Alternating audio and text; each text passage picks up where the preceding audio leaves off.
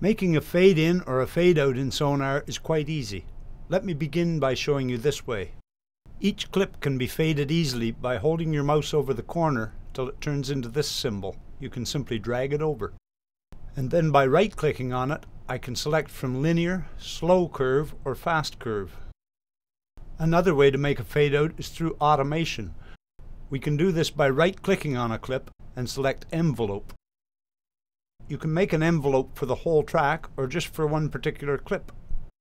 Here I'll select track and select volume.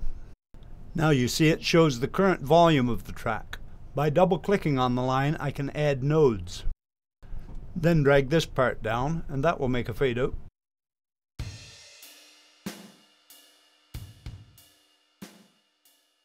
While I'm here in this view, let me just show you this. When you hold your mouse in different places, the cursor turns into different symbols. This one indicates I can move this up and down to change the width of the track. If I hold it here, it indicates I can drag it right and left. Now, down at the bottom of the screen, there's some controls that may have been hidden from you. If you grab down here and drag it up, this is where you'll find your master slider. I'll move the view over here so you can see that.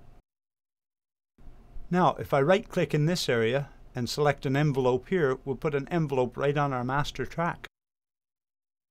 Again, I'll add some nodes where we can fade out the entire mix.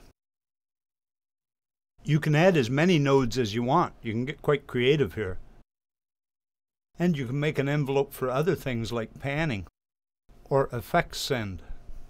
But I just want to show you another way to make a fade out. Since all my tracks go through this master bus, that affects the entire mix.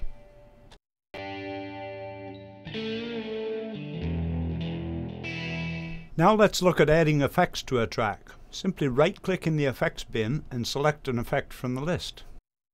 This is known as an insert effect. You're inserting it right in the track. And that works fine, but here's a better way to do it. Down below the master section you have an effects send. And here I've added a reverb. Now let's go back to our track, where you'll see we have the ability to send the signal right from here. I'll solo that track and turn on the send, and then I can adjust it to the amount I want. This will free up processing power, since I can send as many tracks as I want into that reverb.